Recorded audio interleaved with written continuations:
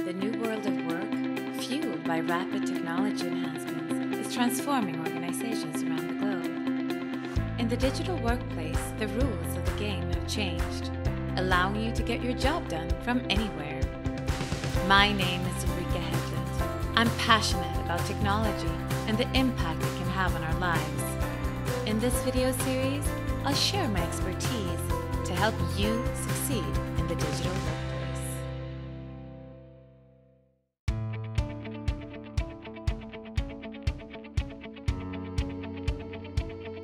In my coaching sessions, I often get asked, what are your key tips for task management? How do you keep track of all the things you need to do? Like always, it's a combination of having a good system in place and sticking to it, and leveraging technology. In this episode of Succeed in the Digital Workplace, I'll give you 5 tips for how to improve your task management. So let's start with tip number 1. Embrace to-do and planner. Most of us have some system in place for keeping track of our to-dos. It might be as simple as writing it down on Post-it notes or on memos on your phone. Some might be using tasks in Outlook. I warmly recommend that you modernize and that you use a modern technology to keep track of your to-dos. Personally, I use Microsoft To Do. Microsoft To Do is a free app from Microsoft, and anyone can use it as long as you have a Microsoft account. I also use Planner.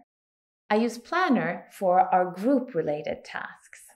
Planner is part of the Microsoft 365 subscription, so for that you need to have a license. Both of these apps work independently, but you can also link them together, which I'll show you soon. But first, tip number 2. Make sure you can access To-Do and Planner from anywhere. In order to be effective using these tools and to really sticking to it, you need to be able to access them from anywhere. On your mobile when you're out and about, on your computer when you're working, and also from any browser. Both To-Do and Planner are available as mobile apps for both iOS and Android. They're also available as web apps. You can access them in a number of different ways.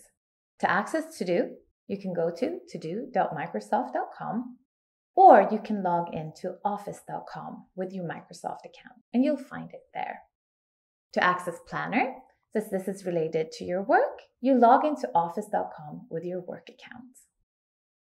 To-Do is also available as a Windows app from the Microsoft Store and for Mac OS users. I warmly recommend that you download To-Do on your computer.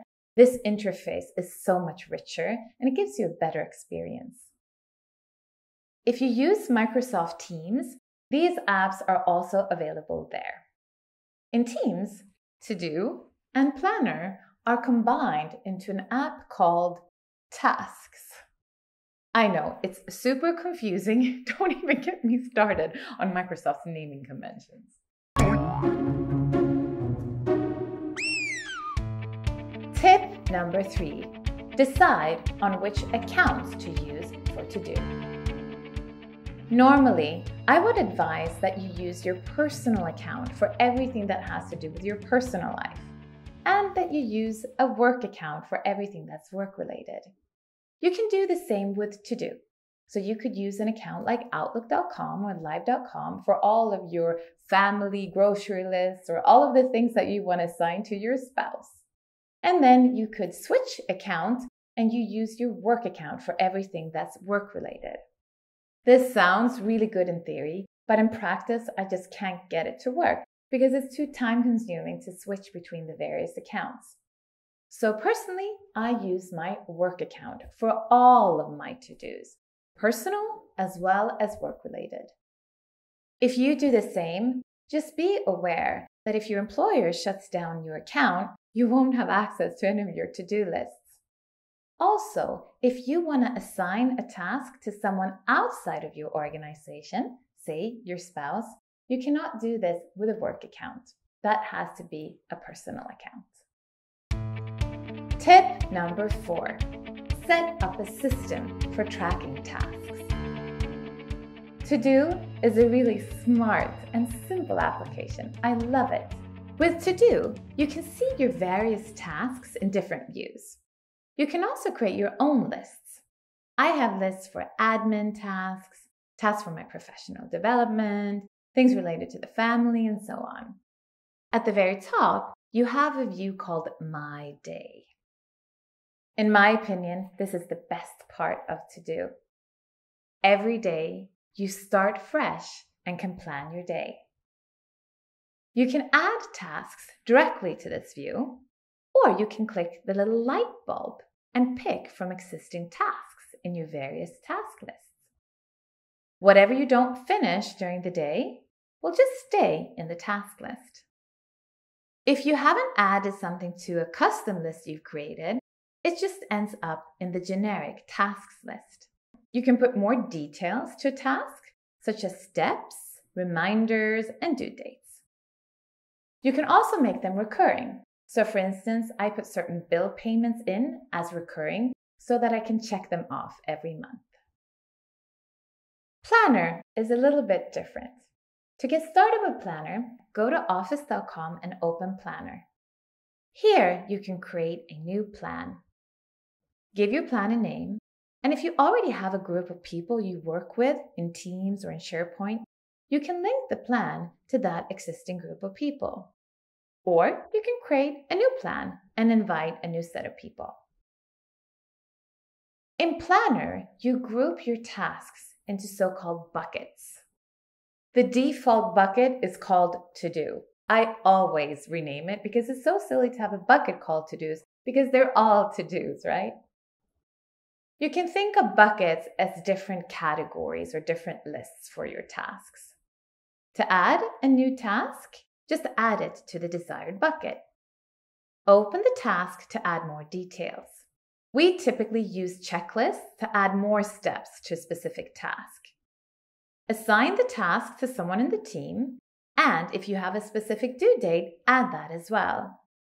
You can also add your own custom labels. These are great for adding an extra dimension to your tasks. You might want to link them to strategic quarterly initiatives. You can then group your tasks by label and easily move them around. What we typically do in our various teams is to use the labels for a more flexible time dimension. So here we have labels for as soon as possible, this week, within 1 to 2 weeks, and so on. With Planner, you get a more visual overview of all of your tasks. And if you've added a due date, you can also see them in a schedule view. If you're a lot of people using the same plan and you have a lot of activities, it can sometimes be quite tricky to find a specific task. To do that, you can just use the filter and just type in what you're searching for. Set up a system that works for you and your team. If you want to see all of the tasks that you have assigned to you in Planner, you can also see them in To Do. Make sure to go to the settings in To Do and enable the Planner integration. This way, you can easily see and mark all of the various tasks that you have assigned to you in Planner right from within To Do. Again, if you're using Microsoft Teams, you can add the Tasks app to any tab. Just add the Tasks app and you can reach it directly from the channel. You can also add it as a tab in your left-hand navigation. Here you can see all your tasks in one place, from the To Do app, as well as all the various plans in Planner. And finally, tip number 5, be disciplined and stick to it. Now that you have these modern apps to help you, you have a system in place, all you have to do is be disciplined and stick to it. I recommend that you start a new routine where you every morning open the My Day in To Do and plan your activities. If you forget one day, okay, just go again the following day. Also, be consistent with your team. Encourage everyone to always add tasks to Planner and use it as a visual tool in your weekly planning. I know that it's a bit time-consuming to put tasks into Planner. I wish it was so much easier to just copy-paste and to put rich images into Planner. Hopefully it's coming. But with that said, it's also really important to create transparency and accountability using a tool that everyone has insights to. So even if you were to lose momentum, don't give up, just start again. If you want to get more productivity coaching from me or one of our amazing productivity coaches, don't hesitate to reach out. We are here to help you succeed in the digital workplace. Bye!